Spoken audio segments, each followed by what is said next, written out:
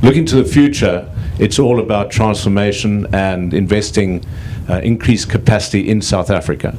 And this is part of a major expansion plan. We're spending somewhere over 500 million rand on this particular expansion. But last year, for example, we unveiled Boksburg, where we're spending over 1 billion rand in terms of capital expansion. So this is part of a major investment, and I think it does demonstrate our commitment not only to South Africa, but to the people of South Africa, most importantly enhancing the lives of many people who will now have jobs and job creation.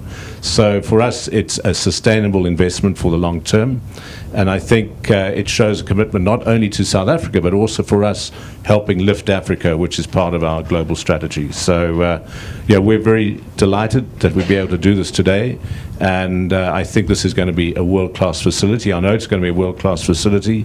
It's state-of-the-art. The design is state-of-the-art. It's environmentally friendly.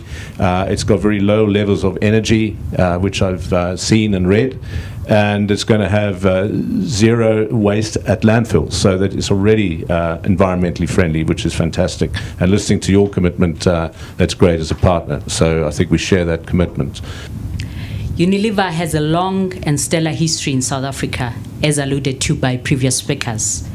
And my department has a long-standing relationship with Unilever. In my opening remarks, I've referred to yet another Unilever project. Recently, we have supported Unilever with incentives in support of 3 major projects valued at just over 2 billion.